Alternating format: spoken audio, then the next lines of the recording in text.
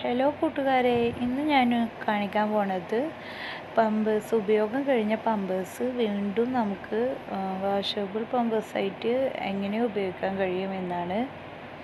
അതിനു മുന്നേ എൻ്റെ ചാനൽ ആദ്യമായിട്ട് കാണുന്നവരുണ്ടെങ്കിൽ സബ്സ്ക്രൈബ് ബട്ടൺ ക്ലിക്ക് ചെയ്യുകയോ അതിനപ്പുറത്ത് വരുന്ന ബെല്ലൈക്കൺ ക്ലിക്ക് ചെയ്യുകയോ, വീഡിയോ ഇഷ്ടമായെങ്കിൽ ലൈക്ക് ബട്ടൺ കൂടി ഒന്ന് ക്ലിക്ക് ചെയ്യണേ. ഇനി ഇത് നമുക്ക് പൊട്ടവശം എടുത്തു വെക്കാം. എന്നിട്ട് ഇതിൻ്റെ മേലെ ഇതുപോലെയുള്ള ഭാഗം അതിങ്ങനെ പൊന്തിച്ചു കൊടുക്കാം. എന്നിട്ട് ഇതിൻ്റെ രണ്ട് സൈഡിലും ഒരു ഭാഗം വരെ ഒട്ടിച്ചിട്ടുള്ള ഒരു ഒട്ടിപ്പ് പോലെ ഉണ്ടാവും. അത് രണ്ട് സൈഡിലും നമുക്ക് അടർത്തി കൊടുക്കാം.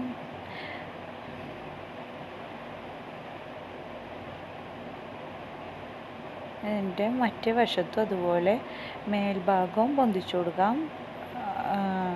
രണ്ട് സൈഡും നമുക്ക് പൊന്തിച്ചു കൊടുക്കാം.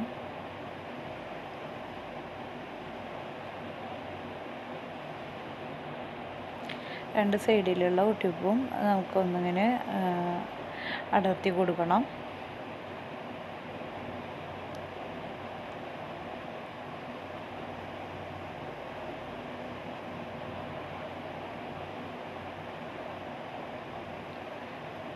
ഇനി ഇതിൽ 3 ലെയർ ഉണ്ടാവും. ഇതിൽ നമുക്ക് 2 ലെയർ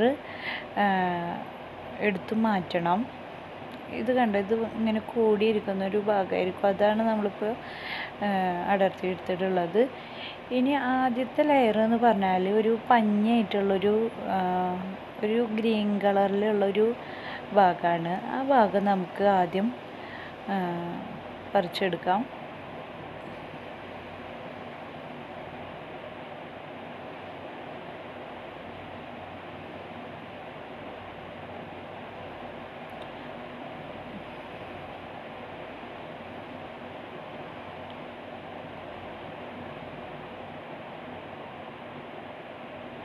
ആദ്യത്തെ ഭാഗം പറിച്ചെടുത്തതിന് ശേഷം ഈ രണ്ടാമത്തെ ലെയർ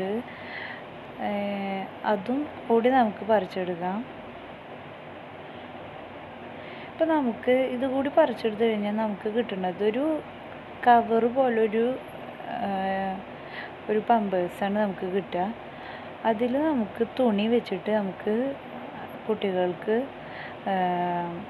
ഇട്ട് കൊടുക്കാവുന്നതാണ്. വളരെ കനം കുറവാണ്. നമുക്ക് പല പ്രാവശ്യം ഉപയോഗിക്കാൻ കഴിയുന്നതാണ്. ഒരു ഉണ്ണികൾ 2 പ്രാവശ്യം മൂത്രമൊഴിക്കുമ്പോൾ വരെ നമുക്കതിൽ തങ്ങി നിൽക്കും. അത് കഴിഞ്ഞാൽ തുണി മാറ്റിയിട്ട് വീണ്ടും നമുക്ക് ഇതേ പമ്പേഴ്സിൽ തന്നെ വേറെ ഒരു തുണി വെച്ച് കൊടുത്തിട്ട് ഇട്ട് കൊടുക്കാവുന്നതാണ്.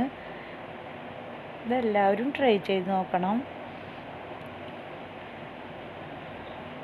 നമുക്ക് വളരെ ഉപകാരമാണിത്.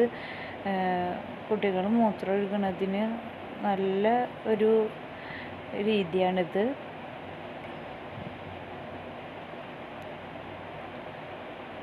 ഉപയോഗം കഴിഞ്ഞ പമ്പേഴ്സ് ഇനി ആരും വലിച്ചെറിയണ്ട. ഇതുപോലെ ചെയ്ത് നോക്കൂ.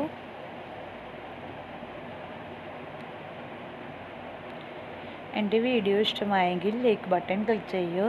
സബ്സ്ക്രൈബ് ചെയ്യാത്തവർ സബ്സ്ക്രൈബ് ചെയ്യൂ. ബെല്ലൈക്കൺ അമർത്തിയാൽ നിങ്ങൾക്ക് ഞാൻ ഇടുന്ന പുതിയ വീഡിയോസിന് നോട്ടിഫിക്കേഷൻ ലഭിക്കും. നന്ദി.